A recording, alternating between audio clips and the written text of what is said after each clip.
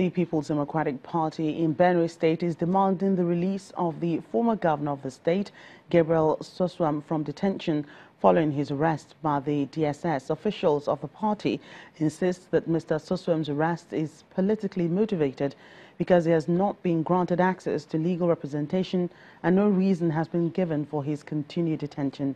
The Benue State PDP spokesperson, Bengba Iyotom, who spoke at a press conference in Makurdi, pointed out that the arrest confirms the initial fears that the federal government was planning a crackdown on the opposition leaders.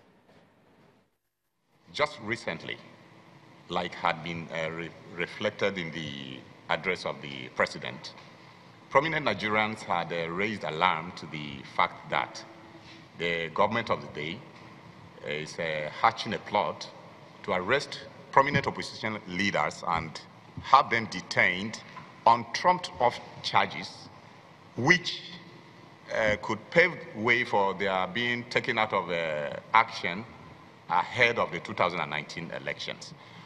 And considering that the arrest of Suswam is coming closely on the heels of this alarm that have been raised, one cannot help but suspect that there are indeed political undertones to his arrest.